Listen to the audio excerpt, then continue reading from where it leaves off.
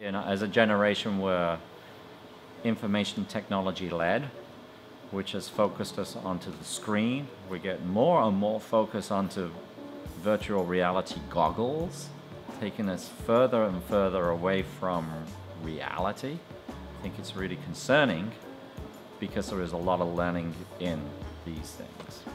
My name's David Dutton. I'm the Makerspace facilitator and physics teacher here at Bellarmine College Prep. This is an extension of our brain, and not many people realize that. And so our only relationship with experience is a keyboard, a joystick, a mouse. There's something missing. Tactile learning is extremely important. So to have a game such as Beasts of Balance, it's really important to go from that screen to a physical product. The problem maybe with modern video games and things is that you're just sitting by yourself in front of a computer screen, while at the same time old board games sometimes are not as so appealing to a newer generation.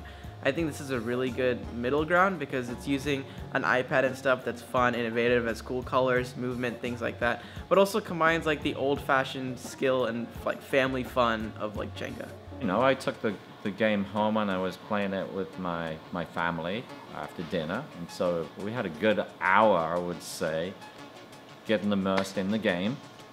And I was commenting at the time, I was saying I would like things to fit a little bit better. And then coming back here and then finding that, yeah, actually they do. You kind of see all these different intricacies that are actually in the game. It's almost as if you've got hidden Easter eggs.